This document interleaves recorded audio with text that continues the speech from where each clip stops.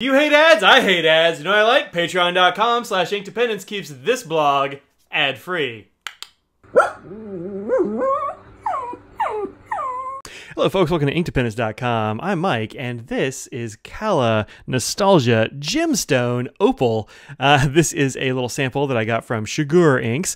Alex over there contacted me and said, "Hey Mike, I hear you really like Kala inks. I'm getting those Kala inks. You want to try them out?" And I said, "Yes, absolutely." So, he was kind enough to send me a bunch of Kala inks. So, I have most of them.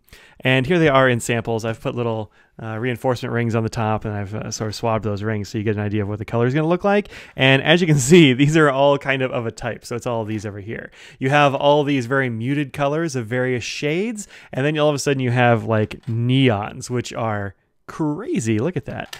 Look at this one. Woo! All right, I've actually only used this one, and I put it in the, don't put this in an extra fine. It's going to be too light. You're not going to like it. I'm going to try that one again in a bigger nib. But they are kind of a muted color palette, and the other thing they have in common is that they are all pigmented inks. Pigmented inks are going to be water fast. They're going to be, in my experience, they've all flowed, had a good flow. So I haven't had any trouble with this ink at all, stopping up or not writing or whatever when I called on it. I've had it in this pen, which is a Schaefer Legacy. It's a really nice pen with this beautiful inlaid nib. This pen is labeled as a stub, but it is actually more of it, or sorry, it's labeled as a broad. There's the B, right?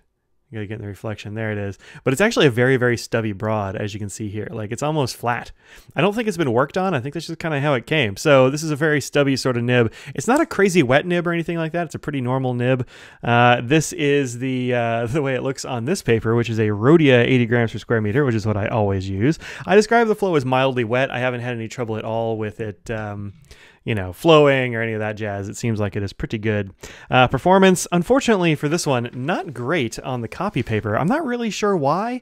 This is the Kala Opal line here, and you can see that it's got some like feathering going on. It's got a little bit of spread perhaps, and then on the back it's got some fairly significant bleeding going on, which is a surprise, because usually these pigmented inks are very good on these kinds of crappy office papers, but this one, not so good on the crappy office paper, so it's letting down the side just a little bit, I think.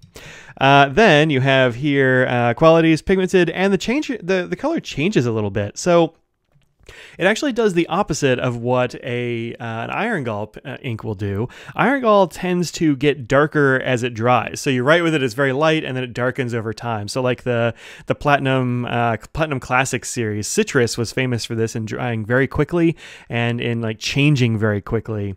This one, however, seems to get lighter as it dries, which is a little bit weird. I kind of prefer it, I guess. I like watching ink go on the page. That's kind of what got me into like fancy pens and like better gel pens and rollerball. I like watching the ink do a thing. And this one gets lighter. And you know this channel, you know I'm all about like saturated inks, dark inks, that kind of stuff. And this one is just a little bit on the pale side for me. As you'll see, there are a bunch of versions of gray in the Kala Nostalgia and Opal, or sorry, Kala Nostalgia and Gemstone lines. And this one I think is the lightest of the bunch. And it's a little bit too light for me personally, and combined with this weird like doesn't work very well on copy paper thing, it's not going to be my favorite. As far as comments, I really expected a lot from this ink, unfortunately, and I'm kind of on the fence with it. So I do like that it's readable, and I'm actually kind of surprised how readable it is, but at the same time, I do wish it was a bit darker, and I do wish it performed better on the kind of crappy papers. Let's go ahead and zoom in a little bit, and we will do a little water drop test here, see how it does. We'll look at a chromatography, we'll look at it on some other papers, and we'll check it out next to some other comparable inks. Okay, I don't have my syringe here. I'm not sure where it is, so I'm just going to use my fingers. Just going to use my fingers. Going to throw it on the page there. There we go. This is Rhodia. I'm not worried about it like bleeding through. Whoa, what happened to my focus? There we go. There we go. And yeah, as we can see, it's not doing anything, which is actually what I expected. These inks are super good at resisting water. I mean, look at it. Do nothing. It's very entertaining, right? Just nothing happening. Let's mop it up here. Blot, blot, blot. And yeah, nothing came off. Nothing changed. This while it doesn't perform very well on copy paper, once you get it on paper, man, it is not going anywhere. And so you'll probably be unsurprised that this is the chromatography. Yeah, where's that chromatography? There's not any. It's just, you know, it's just nothing. So it didn't move at all. There's like a little bit of a gray streak here, and you can see just like, I don't know, maybe a bit of a shadow here, but just kind of nothing. No problems there at all. Crazy, right? So that's the thing that pigmented inks are awesome at, and that is being water fast, and this one is no exception. Okay, so let's look at it here. This is an Inky Fingers currently inked book. These are kind of disappearing, so if you want one of these wheat straw Inky Fingers books, make sure that you get on the stick and find that online. Here it is, right here. As you can see, it's actually very pale, and this is the first time I'm like, oh no, this is gonna be a little bit light for me. I like my grays a little bit darker gray, a little bit more like a black, but this one is definitely legible, I think, on this white paper. Now, if you put this on like a cream paper or something, I don't think it would work very well at all. Colored papers are not going to do well for this, but on white, it's pretty okay. And I've had it in there since 5/2. Man, that's 3 months. I can't even believe it. I think I've maybe re-inked it. Maybe I've added some once, but I haven't used this ink a whole lot because, I don't know, I write with it like, too light. This is an ink journal from a Tomoe River ink journal from inkjournal.com. You can find them there. And here we go. This is the ink on this Tomoe River, where I think it is actually, this is just too light. Like, for me, nah, not for me. Some of y'all are going to love that, though, that kind of desaturated stuff that's actually going to be super water fast, too. Actually, let's put a little water on here and see what happens. I haven't done it on this before. The answer is nothing.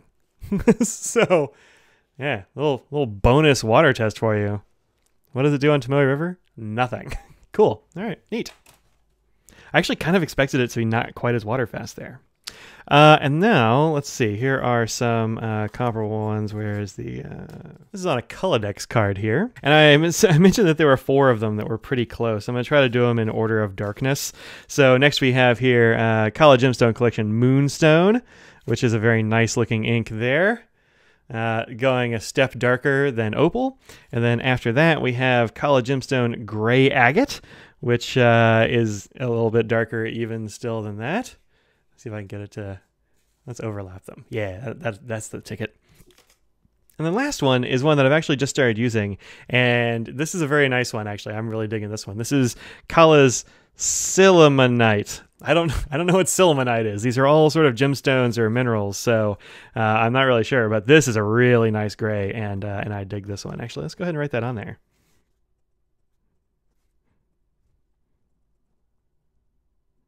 There we go. Got this in this gray arrow, and I think the Sillimanite is probably going to be my favorite, although I'm looking forward to agate as well. I think these are in a good area. So you have these 4, and there's no real reason to get all 4, right? I mean, just find the sort of saturation that you want. For me, it's going to be one of these 2. For other people, it's definitely going to be down here, but this is one of those nice things. You don't need the whole set. Just like find the one that you like in that family. All right.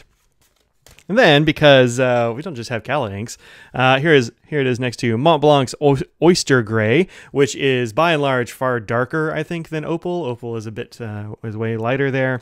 We've also got Roaring Klingner's Sketch Ink, which is another pigmented ink. I actually like the Kalas better than the Sketch Inks, I think. They both work pretty well, but I think I like the Kalas a little bit better. This one is definitely a darker ink. I haven't gotten a chance to use Thea yet, but I definitely will.